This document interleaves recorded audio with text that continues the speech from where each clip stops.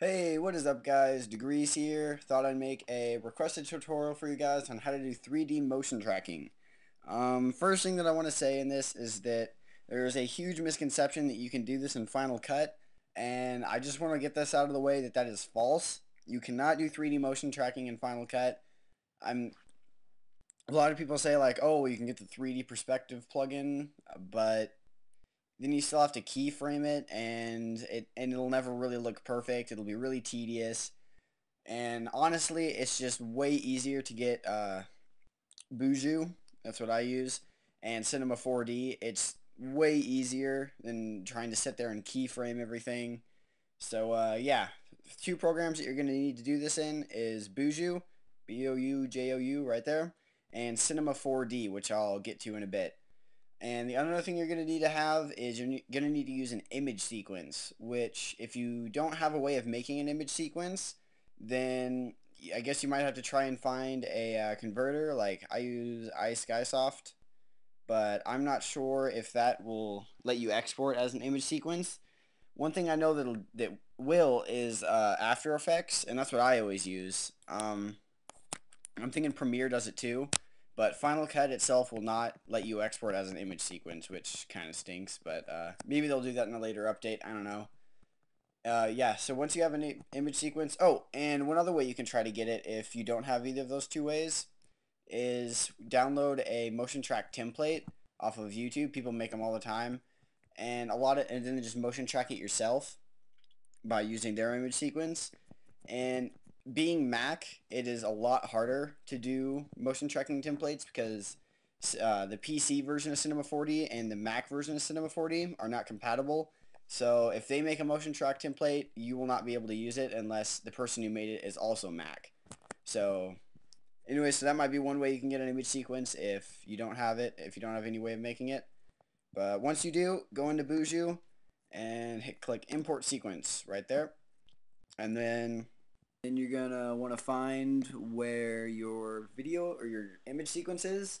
Mine is on the desktop there, and then I named the folder JPEG.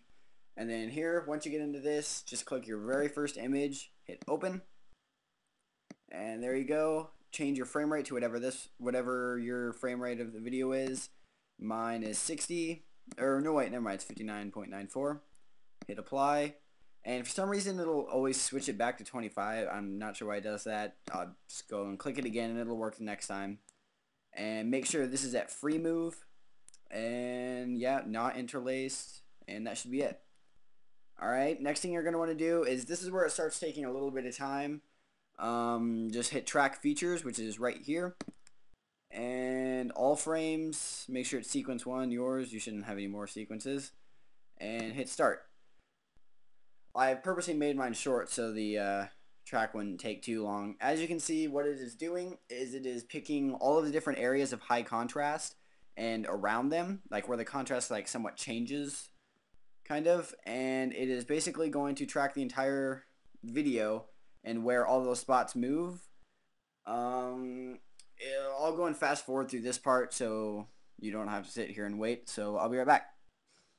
Alright, there we go. And as you can see, now you have all these little red crosses motion tracked to your video, and it has all these little yellow lines showing where they have moved to. Next thing that you're going to want to do, which is also going to take some time, is click this camera solve, which is now you're able to highlight. Go and click that. Make sure you have sequence 1 again, all frames, and I like to click optimize camera path smoothness. And oh, that one didn't take quite as long. Alright, go and wait for that. And what you'll see this kind of does is it turns all of the, I guess you could say, usable red crosses into small little dots that'll be perfectly motion tracked into yours. And what it's actually doing is it's making a 3D field of, it's going to try to kind of map out the entire place. I'll go and show you what I mean here in just a second. See, there's all your little dots motion tracked perfectly to your video.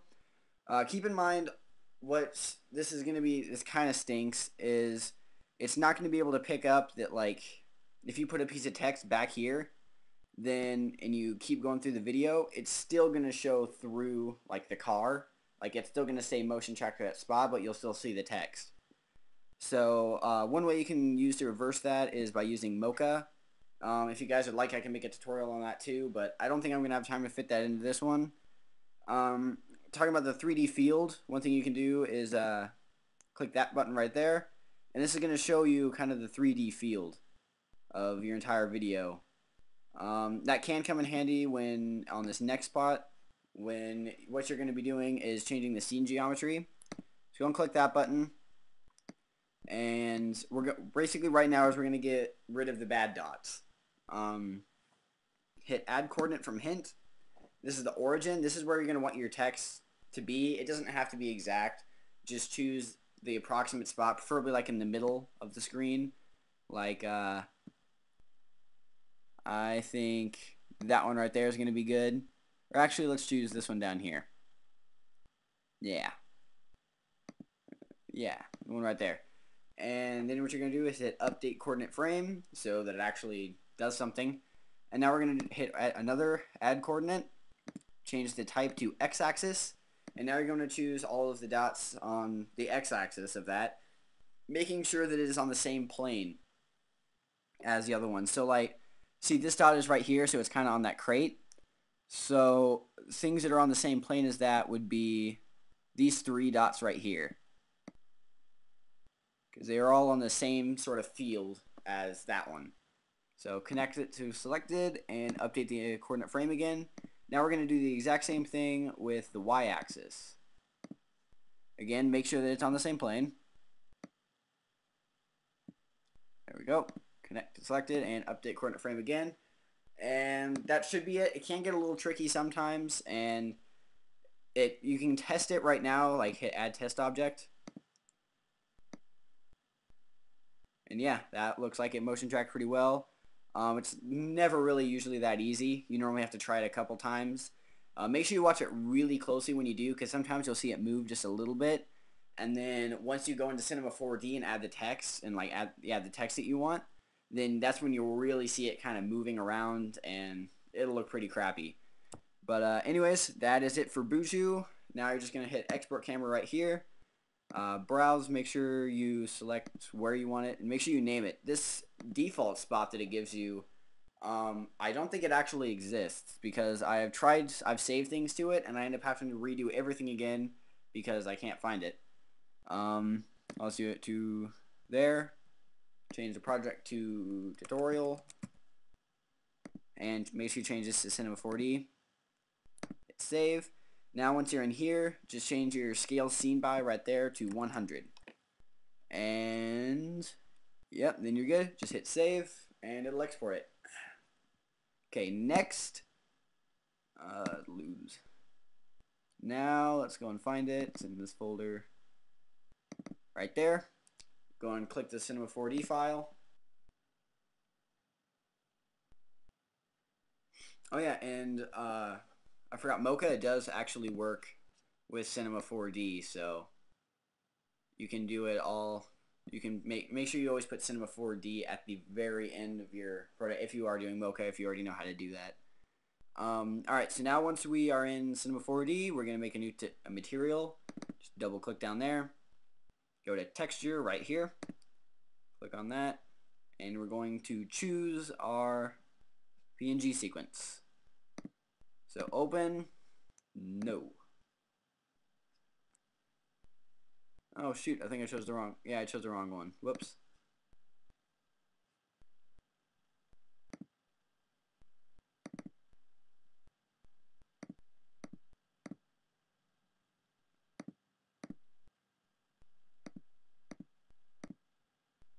Here it is.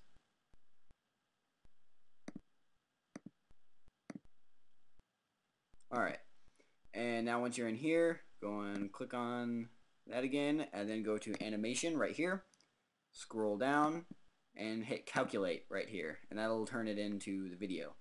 Now what you're going to do is click on this button right here, click and hold it, and drag down to background. Now drag your material onto the background, and there we go. Now we have our video in the background, and as you can see right here, we have our motion tracked thing. So now to add your text, go into MoGraph right here and hit text object. As you can see there, now we have some motion track text. So make it say whatever you want. I'll say tut.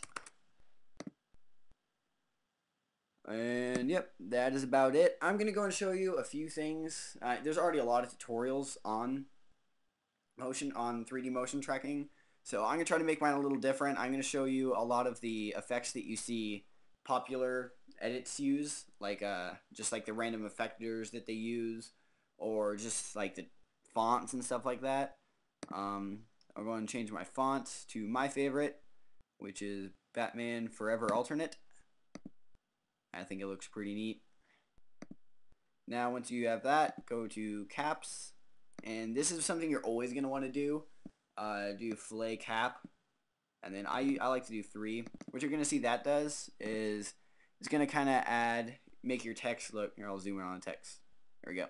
As you can see, it kind of adds like this rounded edges sort of a thing, which makes it really useful when you are doing like a multicolor text, I guess you could say. I want to show you what I mean here. Go and make it to do like multicolor text where like the entire thing's black except for like white edges or something like that, which you see a lot of people do. Make 2 materials, drag them on there, change this one. Oops, sorry, my clock's going. So click that, and we're gonna make this one white, and we're gonna make the other one black.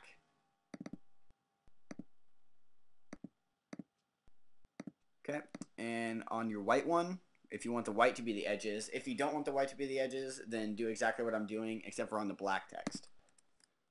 Click C1, I believe it's C1. Maybe it's R1.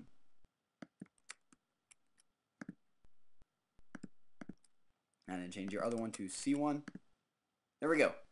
Kind of makes that black and the background white, which I think looks pretty cool. That's almost everyone does something like that. Makes it look really professional. You can reverse those again however you want. You can even do 3. I can't remember the tag for the third color. I'm sure there's other more advanced tutorials on that, but 2 should get you by. See, what are some other ones? Random effectors. You can go into MoGraph again right here and hit random effector. Oh, whoops. Make sure you have text object selected before you do this. MoGraph, random effector.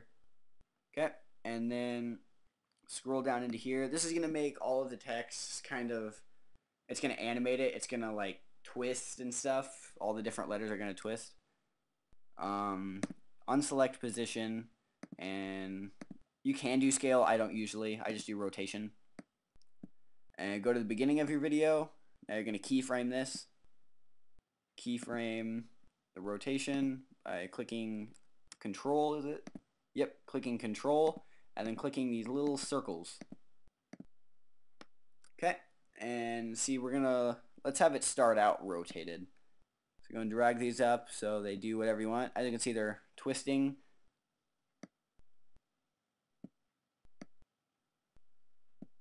There we go. And then go to the end of your video, and we're going to keyframe this all again. Here you can see what I meant, where it's not going to recognize that like there was an incoming wall or something like that. So keyframe those all again and make sure it's 0 now. Looks up the keyframe. I forgot you had to keyframe it first.